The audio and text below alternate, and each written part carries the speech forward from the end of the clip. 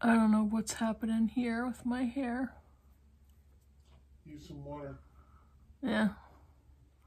These booktube people just have to deal with it. Hey booktube, it's Kim at middle of the book march. This is my bookish week for Saturday, April 16th, 2022. I think tax day is on Monday this year. Yay for the US. So, yeah, I don't know what's going on over here, so deal with it. I could have fixed it better, whatever. I'm just rolling with it. So, it was a pretty light week last week. Not a great week, but I did finish a book, and I've still got a bunch of books going on. And yeah, I'll tell you about the one I finished. Unfortunately, it was a really I almost said it was a stupid one. It just was not that great of a book, and it's called A Novel Death. Yeah, I believe it's by Penny Brooke. And it was a cozy mystery. It actually turned out to be a novella. It was pretty short, less than 200 pages, and it really was kind of stupid. It was cute. It started off being cute. It was set in a very small, quaint New England seaside town. It had to do with a small local bakery, bookshop, jewelry store, antique store. And the owner of the bakery ends up being found stabbed in the middle of town. And so now her death is being investigated as a murder. The owner of the bookshop is an elderly woman who brought in her niece to manage the shop while she kind of took a break. But there was no development of the reasoning or the story behind that. And the novella was kind of not fast paced, but wrapped up really quickly, and there was really no complexity to it. It was pretty easy to know who did it. It was light, and it was kind of fun until I finished it, until I realized, well, that was really stupid. It wasn't wrapped up well, and there was no, I don't know, there was no sit on the edge of your seat kind of feeling. There was no feeling of, oh, I gotta stay up till 3 in the morning reading this book. Not at all. And it was fun to read about the bakery cakes and the pastries and all that, and the bookshop, and that was fun, but it was just, I felt cheated by the end of the book. And that was the only book I finished last week, and that's literally all I have to say about it. I'm not going to reveal the killer or the outcome of the mystery, but yeah, that was all. That was it. That was all I had to say. I did DNF a book, and it was The Animals in That Country by Laura Jean McKay. She was the Australian author. I was reading this novel, and it wasn't a bad book. I got about 30% through. It's just, it was talking about what was called a zoo flu, and it made it possible for infected humans to understand what animals were saying. And it was, I liked the concept, and it was actually written pretty well in my opinion, but it was just the wrong time for me. I didn't want to read a book about a zoo flu and a contagion and society shutting down. It was just the wrong timing for me. So yeah, that's it. The only thing I have left to talk about are the books I'm currently reading, and I do have a true confession coming. So these are the books I'm currently reading, still working on Ursula K. Le Guin's The Planet of Exile. Where am I at? I am on page 165, which is chapter 7 of the second novel in the Hainish series, and still really liking it. I just haven't been able to pick it up. I am further along in Lolly Willows by Sylvia Townsend Warner. This is the story of Laura Willows, who moves in with her brother and her sister-in-law after the death of their father. And she goes from being Laura Willows to Aunt Lolly Willows. And I'm really liking that. This is a reread for me, and I started reading this a week and a half ago. It's The Hobbit by J.R.R. Tolkien. And I have this one. This is interesting because it's the young person's version, and the only reason is because the print is bigger. Well, that works out for me, but there's no different in the text. It's the complete unabridged text of The Hobbit. So yeah, oh, and I'm listening to Pride and Prejudice on audiobook. It's one of those books that, you know, I've read a few times. My husband and I just watched the movie the other night, again, for the millionth time for me. And I'm listening to it on audio. It's Naxos, I think, is the version that I'm listening to. And the production value, the voices, the characterizations, it's an awesome audiobook. So I'm really enjoying that in the car. Now, before I get to my true confession, I wanted to give you a little bit of a taste of my book haul.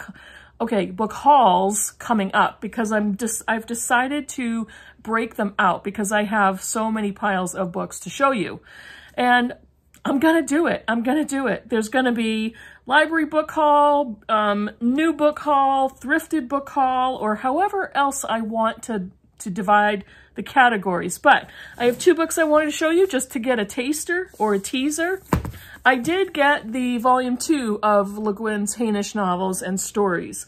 And this has the word for world is forest, and then stories, 5 Ways to Forgiveness, and The Telling. I had to wait for this one from Library of America it was out of stock for volume 2, so it was like a pre-order that I ordered a month or 2 ago, and it finally came in, so I have that ready to go after I finished volume 1.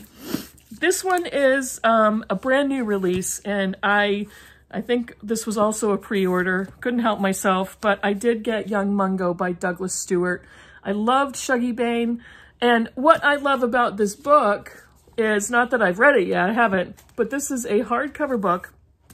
And look at the end papers. This totally grabbed me. I had no idea. It's the same picture on the back cover as well. And I love when the hardcover books are produced in that type of a way where, you know, hardcover books and paperbacks are mass-produced, of course, but it makes it look like the book has some craft to it. So I really appreciated that. And this is the story of Mungo and James. Let's see, Mungo and James. Yeah, Mungo is a Protestant and James is Catholic, and they are growing up in a housing estate in Glasgow, Scotland. And it's kind of their love story. And this is Douglas Stewart's sophomore book after Shuggie Bain. So that's about all I had to tell you in a bookish way. So here's my true confession for this week. Monetization of BookTube, my BookTube channel. YouTube came up with this new regulations for ads where they decided if they could put ads on anybody's videos whenever they wanted. And it didn't matter if our channels had a certain number of subscribers or views or whatever. So they decided they're going to put ads wherever they wanted. So my channel, oh gosh, more towards the beginning of the year went over 1,000 subscribers. And so typically, YouTube would allow you to monetize your channel, meaning you could make ad revenue on your videos by waiting until you get at least 1,000 subscribers, and I think it was 4,000 viewing hours. So that combination allowed the YouTube creator to make money from ads placed on your channel.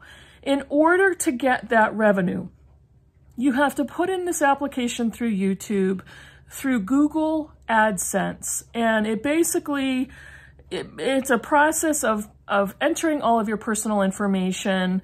Your channel has already been in existence. And so they look at all that and then they approve you. And then they give you this congratulatory email that you have been approved for AdSense. Then you have to go into Google AdSense and you have to enter a bunch of other personal information, tax information, all kinds of other stuff. So probably a month ago, I think, I turned on monetization for my videos. And I thought, I'm not expecting big money here. You know, you don't get big money when you've got 1,000 subscribers. And I was thinking if I make, you know, $10 a month, I'll put that into a little account or whatever and maybe buy books with it, maybe put it into my daughter's savings account. I don't know. I figured that's what I would do with it. Okay, here's the deal. It was such a pain in the ass to go through entering all this information and then you know, when they started asking me for my tax information, I knew I would have to provide my bank account information to get payments, and whether it was on PayPal or whatever. And quite honestly, I was frustrated with it and lazy and decided I don't give a crap if I'm monetized or not, because I didn't get on YouTube to make a bunch of money. There will be no way for my channel at the level that I will get to will make big money. There are, you know, channels of young adult booktubers who have hundreds of thousands of subscribers that can make money on book content. That will not be me. And we all know, of course, I don't remember, I think it's some YouTubers in the gaming community who have millions and millions of subscribers, and they're making wealth off of YouTube. So that would never have been me.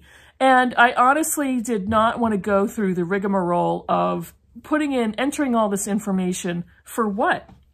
And then what happens is YouTube aggregates any of your revenue until you get to $100, and that's when they pay you. So you don't even get this $10 or $9 or $4.50 every month unless you have $100 in your bank. That's when they send you your check. And it's just more trouble than it's worth. I don't care about this money. I didn't, like I said, I didn't come on BookTube to make money. And it was kind of fun to think about. And it's like, hey, I can get monetized now. I made it to 1,000 subscribers. And yeah, that was kind of fun. And it's like, oh, you know, hey, I made it finally. I've got to this level, and I've got to, you know, this many views and this many hours and this many subscribers.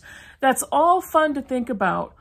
But I don't care about this tiny little revenue. Should I? I don't know. But I don't. And I don't want to add any more ads than have to be on my videos. I would rather people enjoy the viewing experience, enjoy watching the content, even if they have to skip over an ad or two in the beginning. I don't honestly know where YouTube puts the ads. I think it's all in the beginning. I'm not sure. I don't even know if they've put ads in the middle of any of my videos. If you've watched them and have noticed, let me know.